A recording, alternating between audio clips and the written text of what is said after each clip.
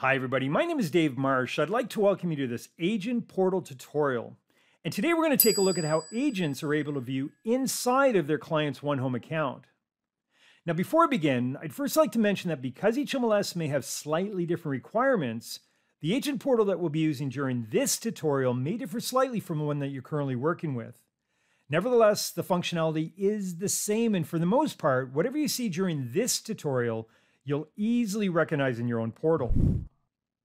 Now, for agents who are familiar with Matrix, you already know that you're able to access most of your client's OneHome activity from within the Matrix application. More specifically, by navigating to the client's contact section, you're able to see their listing notes, favorites, and discarded properties.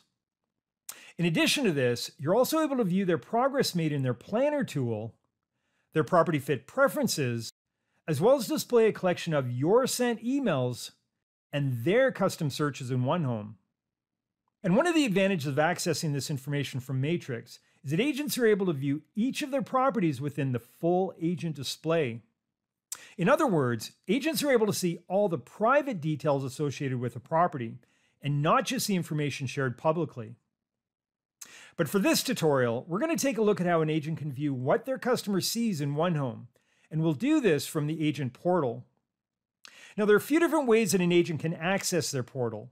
The first is from the Matrix contact section, more specifically from the Open in OneHome button associated with the customer's email.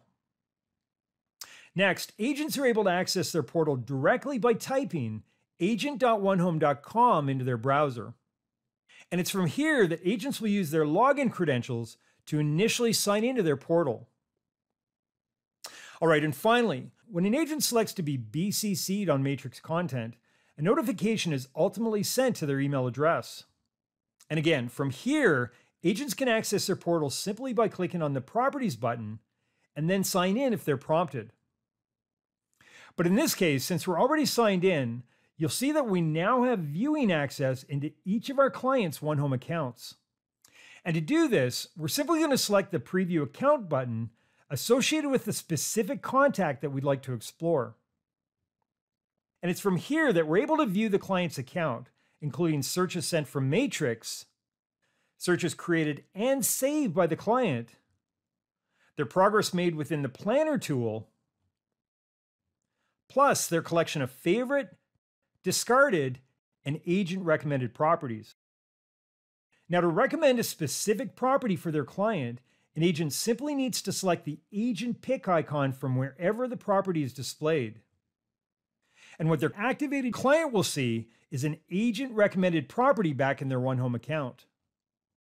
All right, well, this concludes this agent portal tutorial. I'd like to thank you for watching and hope that you can join me for another session. Take care.